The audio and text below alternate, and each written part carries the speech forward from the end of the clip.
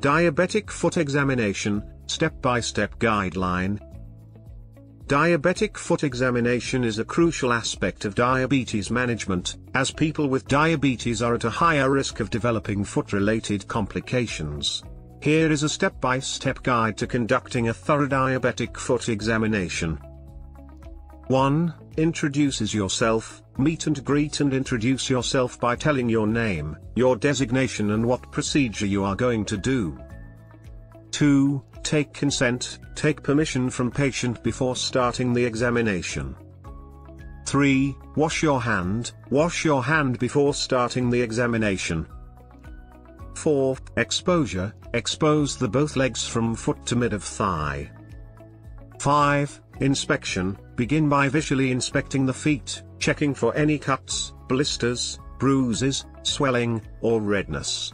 Also, look for any signs of fungal infections, such as discoloration or thickening of the skin.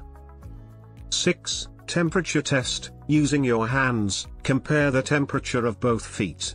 Feet with poor circulation may feel cold in comparison to the other foot. 7. Sensitivity test. Test the sensation in the feet using a monofilament or a tuning fork. If the patient has reduced sensation in their feet, it could be a sign of neuropathy. 8. Pulse check. Check the pulse at the dorsal pedal and posterior tibial. If the pulse is weak, it may indicate poor circulation. 9. Muscle strength test. Check the muscle strength in the feet and ankles by having the patient move their toes and feet up and down. Weakness in the feet and ankles may indicate muscle atrophy. 10. Range of motion test. Check the range of motion in the feet and ankles by having the patient point and flex their toes. Reduced range of motion may indicate joint problems. 11. Nail examination. Examine the nails for any fungal or bacterial infections, and check for ingrown toenails.